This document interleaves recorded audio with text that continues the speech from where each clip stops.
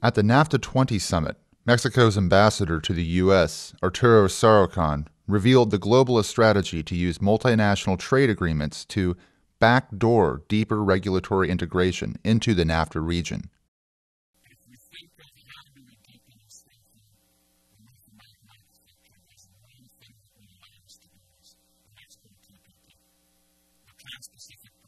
The problem is, I don't think there's the political willingness, at least in Canada and in the United States, to go down the route of deepening NAFTA.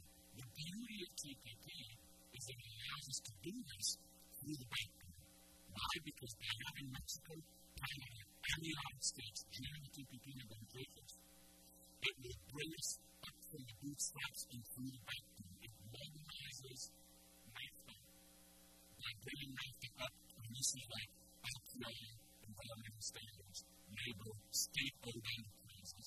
It brings our trade infrastructure up to in many ways, NAFTA was a 1.0 free trade agreement.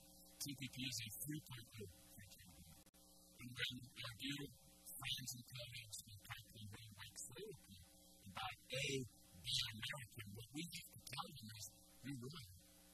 We should be buying North American. Our exports no longer have a place to truly